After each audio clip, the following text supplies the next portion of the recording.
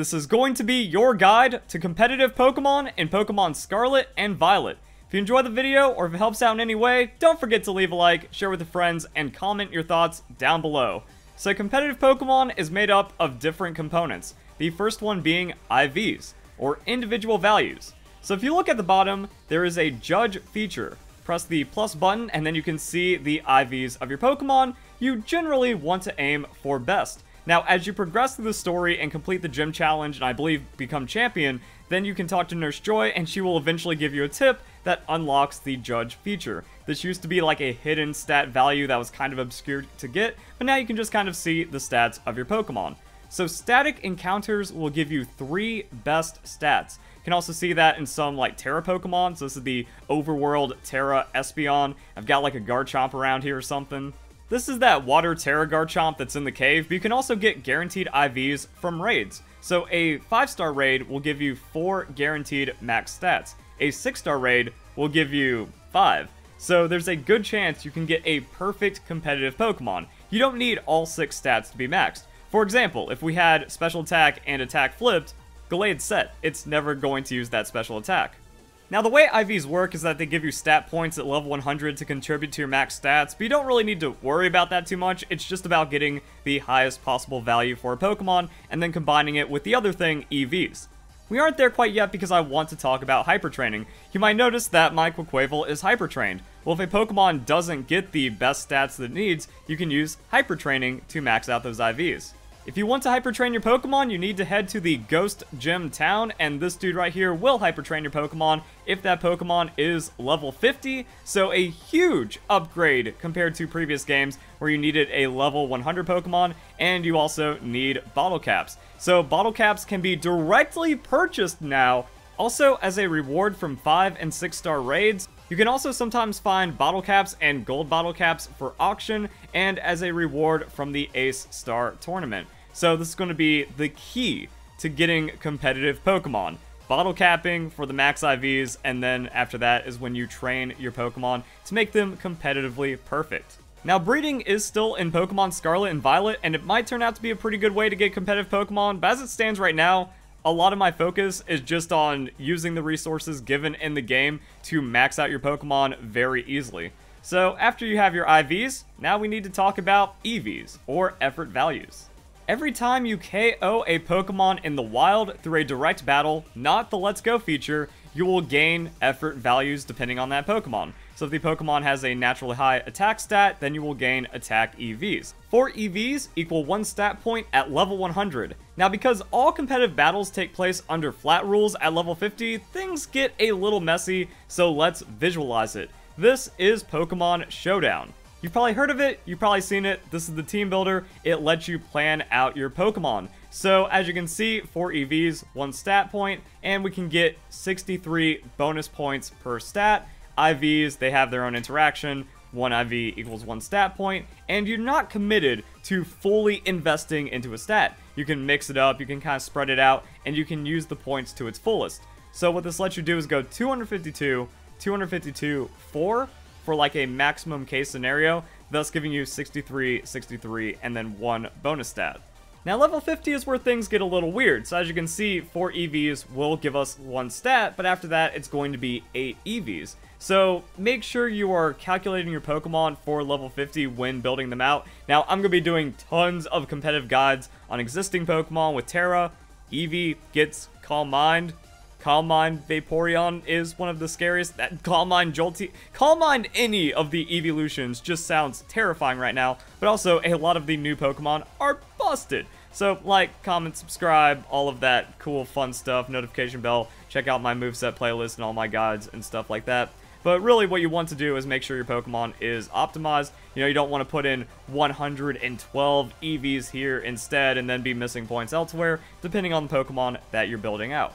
Now there's also natures. This will raise or lower a Pokemon's base stat by 10% depending on the nature. Bold, for example, will give you more defense but cost you attack, and you can see that with the plus or minus right here.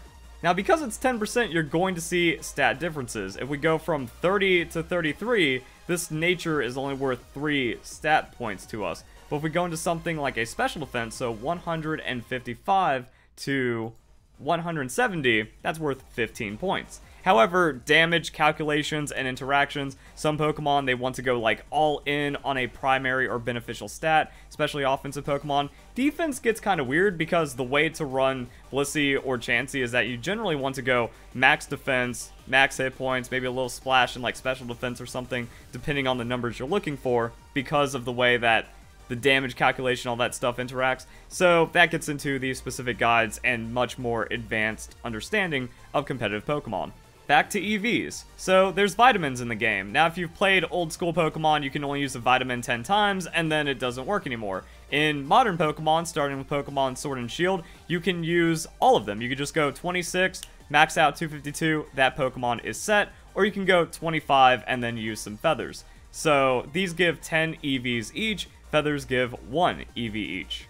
This is a really good and quick way to EV train your Pokemon if you have the vitamins or if you have an insane amount of money. Now you can also use power items. So power items will give you EVs every time you feint a Pokemon, and it will speed up training as well. Currently, EVs seem like the biggest gate to completing a competitive Pokemon because the vitamins are so expensive. So we might have to go back to our roots and actually do traditional EV training with the power items, and it's going to be best to do that in bulk. They want to get multiple Pokemon that you can train the same stat in. So this is where you find something like a Wattrel, and then it's going to give you speed EVs. Put a power anklet on it, KO Pokemon until the Pokemon's maxed out, and you're good to go. How do you know if a Pokemon is maxed out? Well, you can check on its stat page. So you go here, check summary, go right, and then you can see the switch graph view. Boom. Sparkles mean the stat is maxed out. White means that you have put all the EVs into it. If you max out 2 stats and then it's not white, that means you still have your 4 bonus points to use. Or if you're trying to do like a weird triple split or something and it's still not completed, then you know you have EV points to still spend. Now there's more than one way to train a stat for EVs, but you can just kind of look for example Pokemon. Shinx, that gives 1 attack.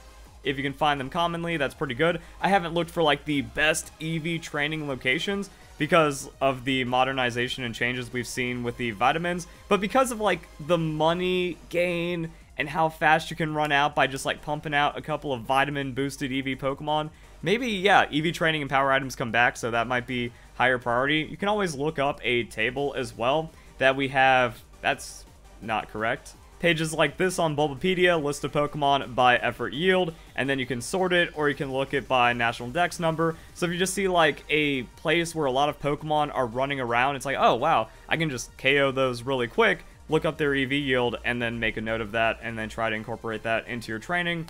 So Shinx gives attack. We also have Chansey. Obvious, it's going to give hit points. Also going to be really good for getting your Pokemon towards level 50 if it's not already there. This goes back to Tera raid Pokemon already having a good amount of IVs, but let's say you catch a raid, the Pokemon's level 55, has 3 or 4 max IVs, well then a couple bottle caps, and then a couple of vitamins, and the Pokemon is set. It starts getting weirder for like some of the other ones, so defense, this is going to be from Salty. Those Pokemon are running around all over the place. Special attack, traditionally, is Ralts. You can find it fairly commonly. Volbebe is a Pokemon I've seen quite a bit of, especially around the Chansey spawn area, so you can get special defense off of that, and even Goomy has special defense. So it's about kind of utilizing the Pokemon that are around. Some stats are a bit harder to get and a little bit more obscure than others, but training is pretty straightforward. After that, we have the EV reducing berries. So fortunately, the game just straight up tells you the Pokemon will lose base points in its stat. There's a lot of different ways of getting this. You can do the auctions as well.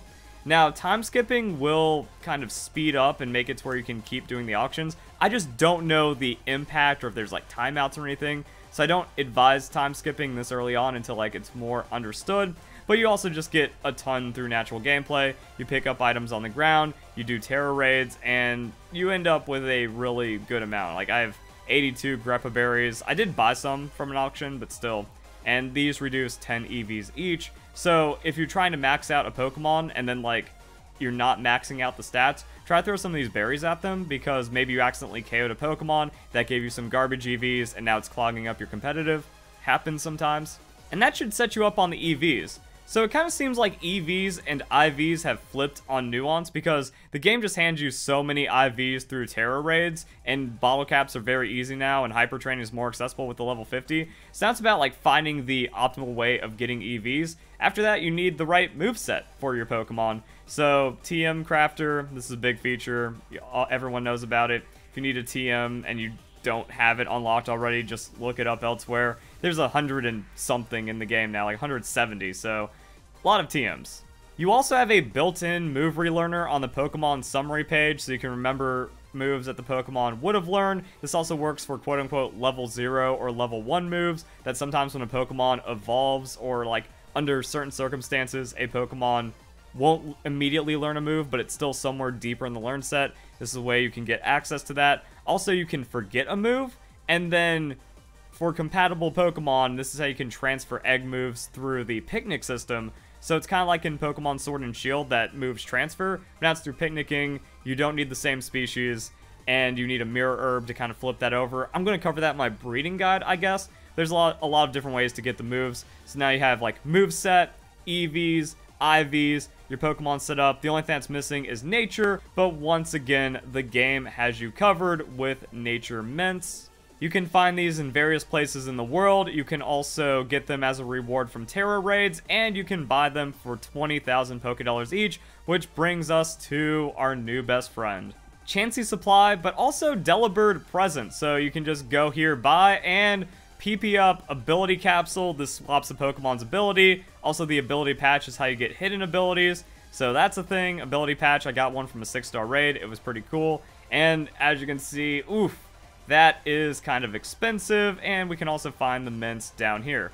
So pretty good place for competitive. So Delibird Presents gives you the hookup on competitive items. If you don't find the item you're looking for, it's probably at another Delibird Present. So go and look that up or find out for yourself in game. And you can also see the goods is where you can buy bottle caps. Also other evolution items.